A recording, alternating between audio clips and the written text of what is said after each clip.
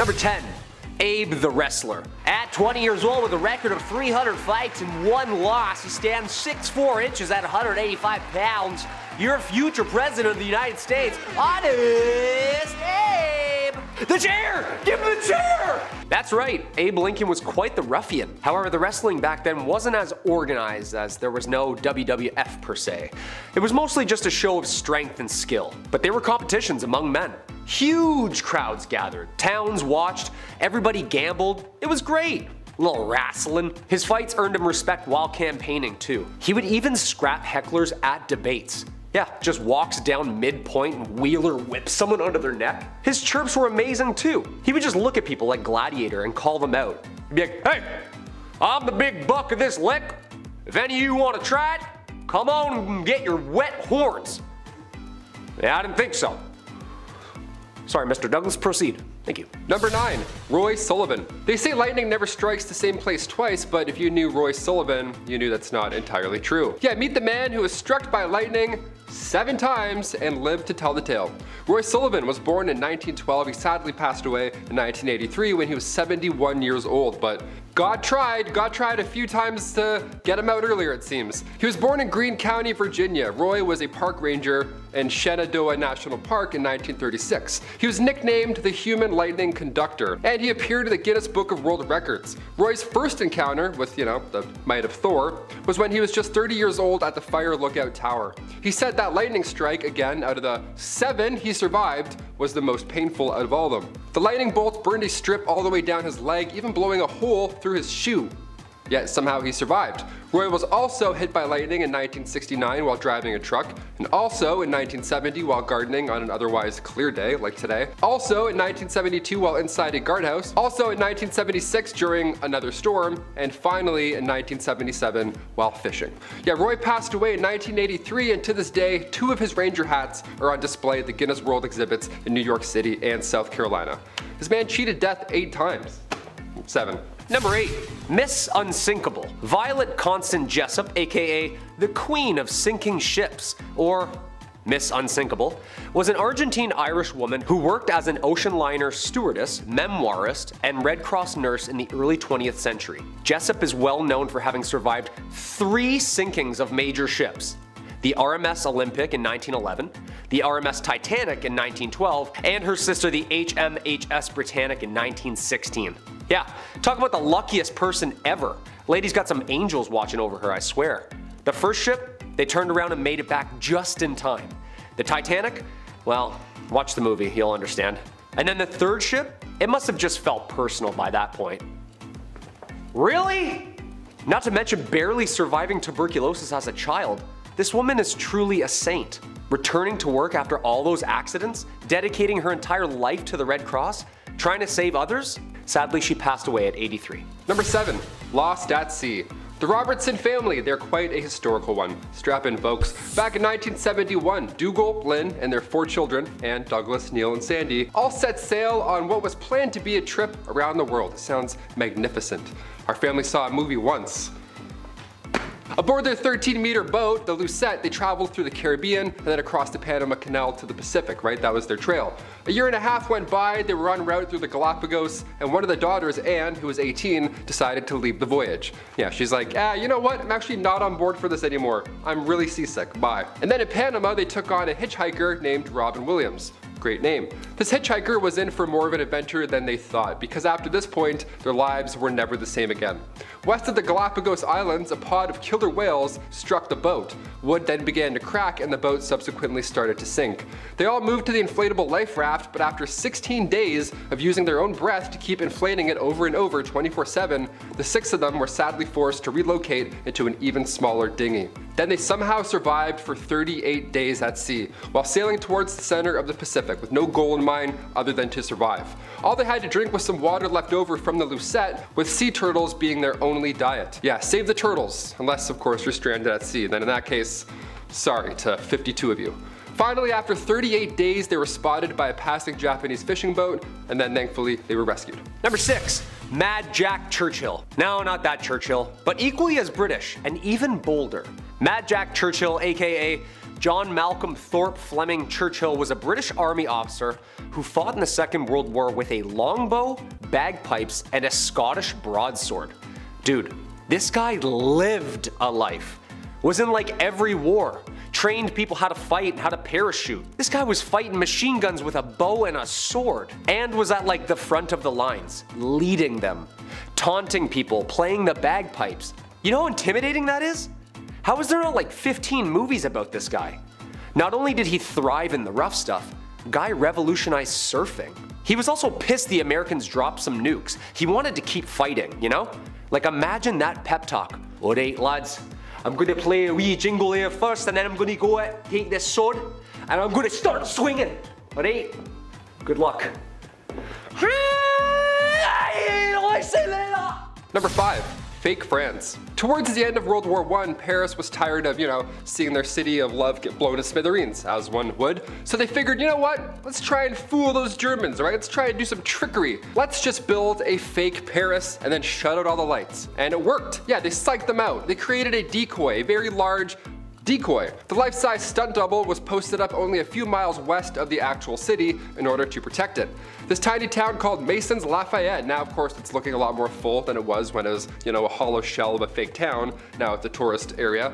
There were once 3 different zones set up around the real Paris. Zone A was northeast of the city, had fake train stations, mimicked a suburban region of St. Denis, but it had a big fake Gare du Nord train station, right? That was the main pull. Like, hey, come on, we're looking nice and hopeful, come attack us, and it worked. Zone B, northwest of the city, that was Masons Lafayette, the main fake Paris, right? And Zone C was the industrial area, just east of the city. They had massive factories built with, obviously nothing inside of them. This sounds pretty Home Alone when you think of it, but these missions only happening overnight, creating a light show with some big fancy props isn't a bad idea. It's gonna save a lot of lives and money. Lights were carefully spaced out so it looked like a breathing city from above, and they fell for it, for some of the time. They Looney Tuned the Germans, and it worked. They're like, yeah, it's Paris. Hit that really fast, it's good. Number 4. Space junk. In 1961, John Glenn would become the first astronaut to successfully orbit in space. He lapped the Earth a couple times with the help of Friendship 7, NASA's command mission pushing ever closer and closer to the moon. While in space, Glenn and fellow crew noticed tiny gold particles that shone like fireflies. Quote, this is Friendship 7, try to describe what I'm seeing up here. It's a big mass of some very small particles that are brilliantly lit up like they're luminescent. I never saw anything like it. They're around a little, they're coming out of the capsule, and they just look like stars, a whole shower of them coming over. They had come to the conclusion it was liquid from inside the capsule and the suits leaking out. And that liquid was urine. Not aliens, not fireflies, not disintegrating ship, frozen pee-pee. Yeah, guess drinking all that Tang all day. Glenn flew on Discovery in 1998 and became, at age 77, the oldest person to fly in space. At the time. Damn Shatner. Number 3. Project MDXX. If you've seen Project X, this one's gonna ring a bell or two. About 500 years ago, yep, you missed it, in 1520, for 2.5 weeks in June, both England's King Henry VIII and Francis I, 2 of the greatest monarchs in Renaissance Europe, they both threw a joint birthday party that lasted 18 days, and it only cost about $19 million by today's standards. Nice. I went mini putting for my 8th birthday. That's why I called it Project MDXX. The numerals in the year, yeah, you get it, not bad. Not only was this a chance for them to celebrate their friendship, but it was also a chance for them to try and outdo one another and continue to show off. So for this huge bash, for starters, around 12,000 people showed up and gathered in the fields of the northern tip of what is now France. All tents, costumes, decorations were all gold embellished. Guests were fed 29,000 fish, 98,000 eggs, 6,400 birds, 2,200 sheep, and 216,000 gallons of wine just to wash all that clout down. On top of that, there were jousts, wrestling matches, elaborate mask parties. I have FOMO just talking about it right now. The 2 kings both wanted to outdo each other, but there were rules put in place beforehand. These kings could not compete with one another during the celebrations, right? So instead they tried to outspend each other in a nice way. They're like, oh yes, look at all of my gold. No, look at all my gold. We love blowing all of our resources in 2.5 weeks. Nice. Looking good, guys. Keep it up. Number 2. Olympic arts. In the early 20th century, the Olympics were getting creative. Literally. Hundreds of years of blood, sport, and victorious games, and people were looking for some new events. 1912 Summer Olympics, they decided to add official awarded medals for painting, sculpture, architecture, literature, and music.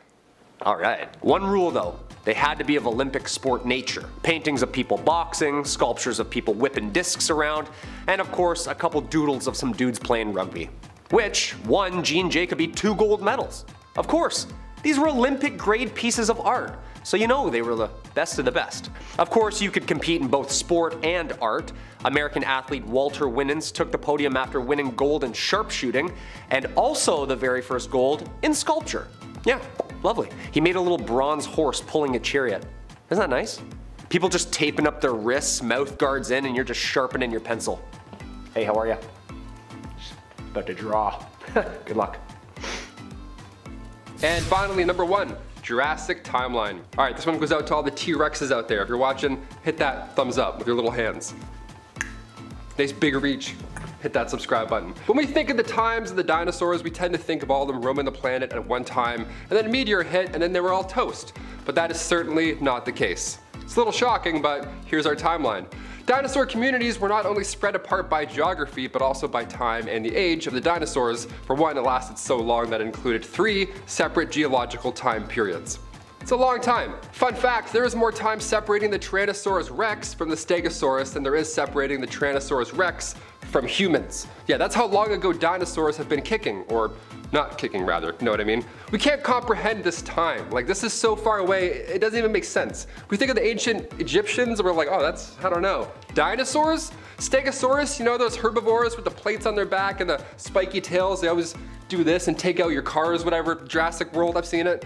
They roamed Earth 150 million years ago during the Jurassic period and the age of the dinosaurs. And then the T-Rex first appeared about 80 million years after the Stegosaurus had been extinct, and that was about, 67 million years ago from today. This means that while 80 million years separated those two, there's only 67 million years that separate us from a T-Rex. Crazy fact. Hit that thumbs up. Number 10, same day, different vows. Okay, we'll start off with a nice bright mood, okay? Let's do this. CBS News reported recently, Fred and Lynette Dubendorf, husband and wife, they were taking a stroll down the beach with their dog, just living the life, right? The ideal picture. When they noticed a message in a bottle washed up on the shore. I'd be so excited, first of all, but I'd also be concerned because I have seen Castaway. Could be anything in there, I don't know. This message could go one of 2 ways, but either way, I'm reading it. What's going on? Could be from Survivor, it could be from an island. Taylor, Travis spoke. They opened it, and inside they found wedding vows from another couple, Melody Kloska and Matt Bears. Yeah, they had recently got married on a beach on Lake Michigan, and word spread rather quickly. Via the waterways, I guess. Thing is, their wedding date was the same as the couple who found the message. They took it as a sign that both pairs were meant to be, and they sent a surprising letter to the lost couple's address. That'd be kind of creepy though on one hand, wouldn't it be? Hey, I found that message in a bottle. Here you go. Nice address, by the way. I love the furniture. Are you guys still together? Number 9. Run, rabbit, run. Yeah, so apparently Australia has like every animal in the world except the cute little fuzzy ones. Yeah, every stinger, wing, and venom you can imagine. But no cutesies, no. Well, they do now. In 1859, English settler Thomas Austin had been officially noted for the introduction of rabbits into Australia. Yeah, Oryctolagus caniculus, to be exact. Even though rabbits had already kind of been brought over in the first fleet to the land of Oz. Not much, couple here, couple there. But these rabbits, however, yeah, they started migrating across Australia and destroyed around 2 million acres of land. Pesky widow wabbits. Yeah, basically excessive overgrazing caused widespread panic, damage, and sickness through and to the vegetation. Mate, they're bloody everywhere, these little devilish kangaroos, mate. Long bloody ears out to here, mate. Fangs down to here. Terrifying little things. Not like they're small, man. Yeah, little hoppy guys. During the 19th century, the country had set up rabbit-proof fences to protect its pastoral lands. Is there even such thing as rabbit-proof fences? Finally, in the 1950s, the Australian government had had enough. Started to use biological methods to control the excessive population. Yeah, sorry little guys. This guy's bright idea is believed to have an immense impact on the abundance of natural resources in Australia. Yeah. Thanks a lot, Thomas. Now we have no carrots, man. Number 8, legendary musical neighbors. It's weird how similar some of your neighbors are, right? Growing up, we had like 3 Davids on our street. They're all cops. Isn't that weird? I don't know. I just thought of that. They all loved cutting their lawn at 7 a.m. too. What a coincidence. How weird is that? Well, back in the 60s, rock icon Jimi Hendrix and the 18th century composer George Friedrich Handel, well, they were both neighbors. A couple hundred years apart, but neighbors nonetheless. They both lived in 23 Brook Street and 25 Brook Street in London. Now, had George been born, 200 years later, we'd have gotten the greatest collab of all time. Would have been like Watch the Throne, but times 3. If you're a local, of course you'll know there's a site there now, it's a famous landmark and all that jazz. But in terms of coincidences, there's music in the air. Something's going on Brook Street. Pick up an instrument or two, walk by, try the harp out. In that room specifically. Number 7, friendly football. I'm actually happy that this really happened and it's not just like a heartfelt Pepsi commercial that they drummed up in a meeting. Growing up, I thought this was fake due to the circumstances, but nope, this actually happened. During Christmas of 1914, a truce was held between Germany and the UK. Like, these people were trying to take each other out, but Christmas is Christmas. They decorated their shelters with lights and colors, exchanged gifts at no man's land, and played a game of football between the soldiers. Yeah, isn't that nice? Soccer, of course, not football. Just like dudes smashing into each other. Both Germany and the UK refused to declare an official ceasefire, but both sides declared a temporary ceasefire on their own. They gathered and celebrated "'Tising the season" by singing carols, wrapping up gifts for each other, drinking some drinks, laughing some laughs, and of course, a slide tackle or two. Yeah, captains, come to me. Yeah, it's gonna be a red card for Gunter. Yeah, back 5 please. I said back 5. Kicker, go ahead, man. Number 6, Yanni and Laurel. Okay, for our halfway point here, we have to throw in a fun recent one as well. This is kind of unbelievable, I don't know. I hope people look back on these in 1,000 years, they'll be so confused what happened with Yanni and Laurel. Who were these people? Why do they talk about them so much? Remember this? Yanni, Laurel, back in 2018? I only heard Yanni for like 2 weeks straight, and then one day I listened and I couldn't go back. It was just Laurel all of a sudden. Instead of Yanni, it went from Yanni to Laurel. Just like that, my life changed. I don't know what happened there. This got everybody talking. What is this phenomenon that happens? Same with the dress fiasco. Is it blue? Is it white? Is it gold? I don't know. What the hell is actually happening here? Well, many believe these viral illusions are proof that we're living in a simulation. Yeah, didn't expect me to say that, did ya? These arguments, no, the dress is blue, it's white, whatever. These situations prove that we perceive reality in our own way. Everybody's living their own individual perceived reality, so sometimes it always doesn't align. Sometimes I hear Yanni, then sometimes I hear Laurel. And then I lose my mind. I can't go back now. God, I hated this so much. The dress was in 2015, the Yanni Laurel thing was 2018, so I don't know. We're due for another glitch in the matrix. Will it be an auditory mix-up? Will it be visual like the dress? What's next? Either way, I'm out. And I'm not on board. Also, it's blue. Number 5. Cheers. Located on the banks of the River Shannon in Athlone, Ireland, there's some taps that I hope have been cleaned over the past couple years. Like thousands of years to be exact. Sean's Bar has been serving drinks for as nearly as long as people have been drinking them. Along with claiming to be the oldest pub in Ireland, Sean's Bar could be the oldest operating pub on the planet. In fact, in 2004, Guinness World Records issued a certificate to Sean's Bar as the oldest official pub in Ireland. The owner of Sean's Bar says that they found coins that dated to 900 AD, as well as the wattle and daub walls, which is an ancient building technique that mixed mud, wood, and clay together. Legend has it a man named Luan Mac Luachdic started the pub as a local guide to help travelers across the Shannon. Yeah, eventually a small settlement built up around the crossing point and led eventually top to a fully constructed pub. I'm pretty sure people couldn't say the name and just went with something way easier, you know what I mean? Right, are you going over to Sean McCall for a pint after the game? No. Oh, it's Sean's Bar now. Oh, that's much easier. Sean's. I'll meet you, Sean's. Number 4, the Jim twins. Back in 1979, a set of twins were reunited. They were 39 at the time. This was of course a big moment in their lives, obviously, because for 37 years they barely knew of each other's existence. When they finally met, the long-lost twins had a bit more in common than anybody ever thought. For starters, both had been named Jim, which is amazing. I spoiled that in the fun title. But their adoptive parents both named the lads Jim. That's crazy. And both Jims loved math and carpentry.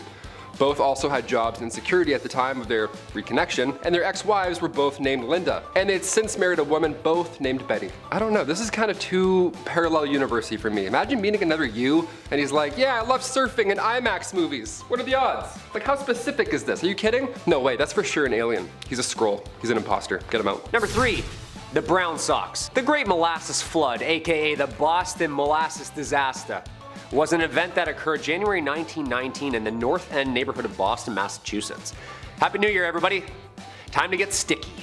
Yeah, apparently weather temperatures had risen in Boston at the time, and the mixture of cold and hot molasses together mixed, due to the thermal expansion already inside the tank, eventually burst open and collapsed. Yeah, surf's up, dude.